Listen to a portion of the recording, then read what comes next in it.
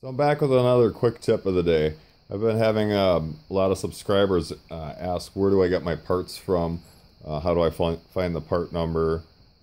So I thought I'd shoot a quick video and show you guys where I get my info from, and hopefully it helps you out.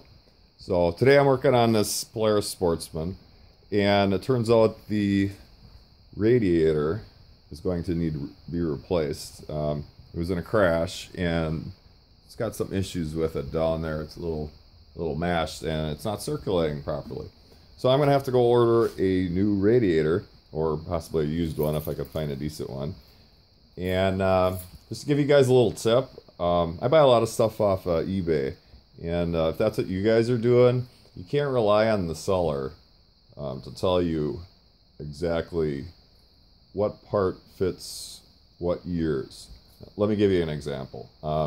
This is a 2004 Polaris Sportsman 500. This is a 1 year only radiator. I've checked out eBay, and so far I've seen sellers say, oh, here's a radiator from 2003 up to 2007. Wrong. Here, let me give you a perfect example. Okay, this radiator has upper hose, filler hose, the hose going back in, and another hose up top. There is no temperature sensor in the radiator whatsoever. This has the temperature sensor on it. The ports are different. So it's kind of like what I'm saying, you know. So I'm going to show you how to find the correct part number for your model and year. Hang tight. So you get on the old interweb here and you type in Partzilla, Polaris, ATV. Select your year. We got a 2004. And 500 cooling system. So this is actually a bad picture, but it will tell me the part number for the radiator.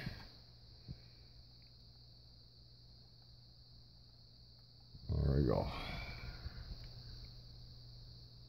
1240045. Now that's a bad picture, bad example. Let me give you a better example. Maybe this will do it.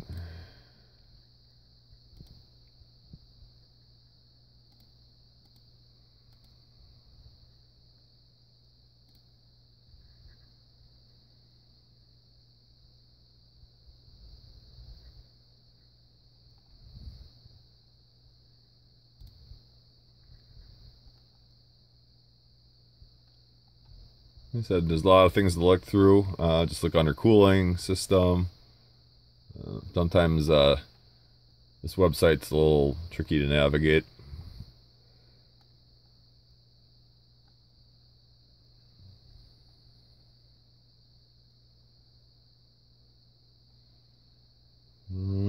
Well, I'm not going to take the time and find this out, but so you kind of get the idea.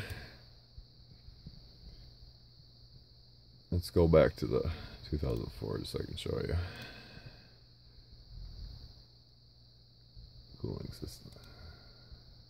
Oh, there we go. There's a good picture. I'll give you an exploded view, and then you can zoom in. I'll show you part number 5. Part number 5 down here is the radiator. I'll give you the exact part. So then when you go look on eBay, I'll type that in, 2004 Polaris Sportsman 500 radiator with the part number, and they will all pop up. So I'll just kind of double check. I like going off the part number itself. Sometimes you get sellers here like this. You know, this one actually says the part number in it. This one doesn't. You know, so is that the right radiator? How do you know for sure? You know? So I thought I'd give you guys a little tip. That's my quick tip of the day. Hope you can find your parts a lot easier. And you know, half the time I'll buy used stuff, like even a camshaft. If I can find a good used camshaft, I'll buy that. Look at these brand new radiators. They're $70 compared to, you know, some crappy radiator somebody else is selling. So I hope you like this video. Hit like and subscribe. And like always, till next time.